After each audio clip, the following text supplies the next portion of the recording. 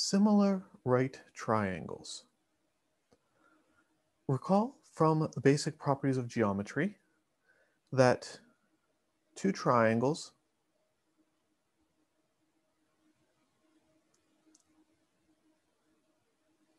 are similar if two pairs of corresponding angles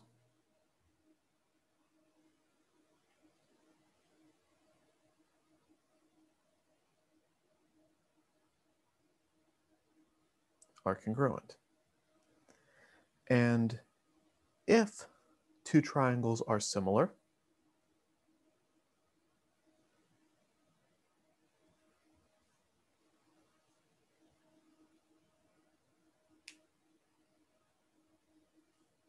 then the lengths of corresponding sides are in proportion.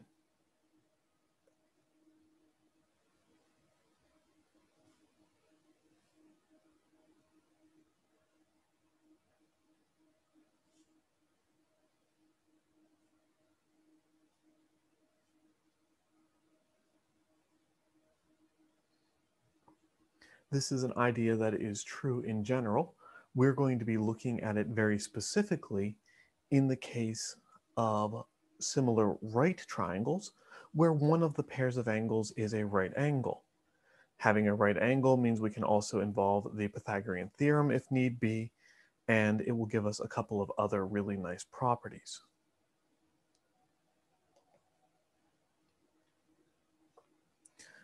But the basic idea here is we are going to be looking at some triangles, and let's go into a more challenging one to get used to the idea of identifying where your triangles are.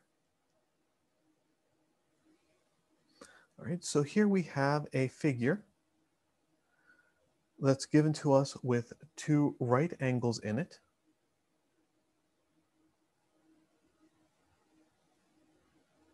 And 5 points marked as A, B, C, D, and E.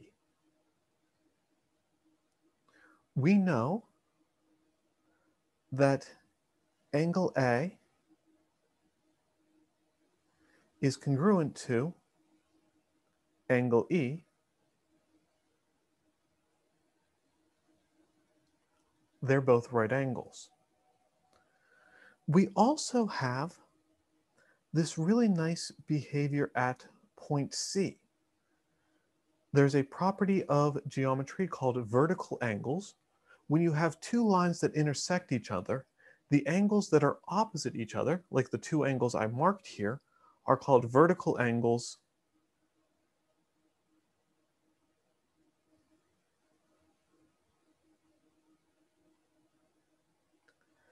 And vertical angles are always congruent. So at point C, we have vertical angles. To be technical in the geometry of this, we should call this angle ACB is congruent to angle DCE.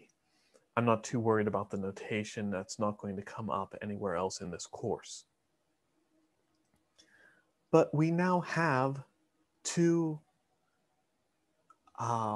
pairs of congruent angles, angles A and E, and the two angles at point C. That's what it takes. Two pairs of angles are congruent, so the triangles are similar.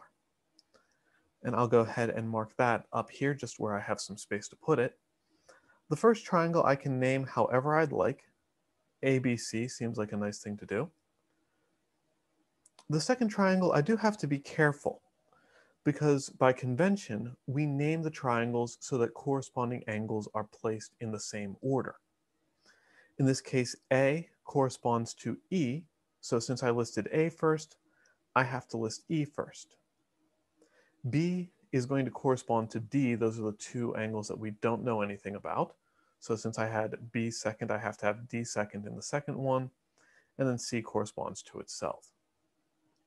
Again, the notation there is not the important thing, but thinking about the triangles is important. All right. So with that, we have some similar triangles. And when we have similar triangles, we should be able to solve for some side lengths.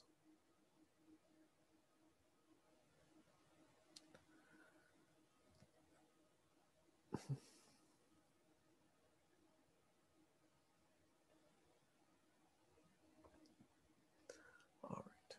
So let's go ahead and fill in some measurements. Let's say that we know that the side between B and C measures 1.8, and then from C to D measures 8.0. Between D and E measures 5.5, which tells me that this drawing is not really drawn to scale, but that's okay.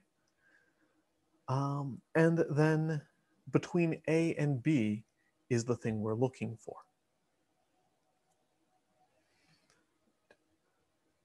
When you have two similar triangles, corresponding sides are in proportion.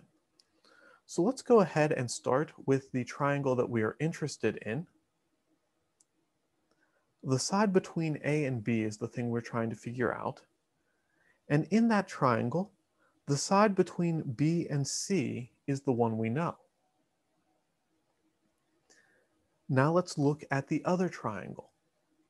The side between A and B corresponds to the side between D and E. This is the convenience of having been careful about how we named these similar triangles, AB, ED. Or DE, doesn't really much matter. And then BC is going to correspond to CD. Envision taking that bottom triangle and kind of rotating it around at point C, and you'll see that that's the sides that are in the same positions. So now that we know where our similarities are, we can start playing our matching game, or just substitute in. AB is X, BC is 1.8, DE is 5.5, and CD is 8.0. I'm going to fly through actually solving this proportion fairly quickly. At this point, you should be very comfortable with the idea of solving a proportion.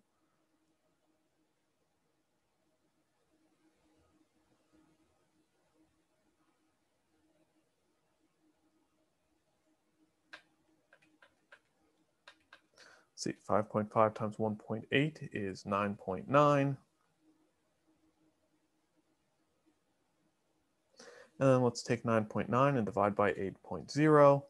And since we have 2 digits on everything, I'll round to 2 digits here as well. Somewhere in the ballpark of 1.2. 1.2375 to be more exact. If I had whole numbers, I might have left things as a fraction. If you're asked for an exact value, leaving things as a fraction might be better. But given that the numbers in the first place had decimal points in them, being asked about decimal approximations is much more likely.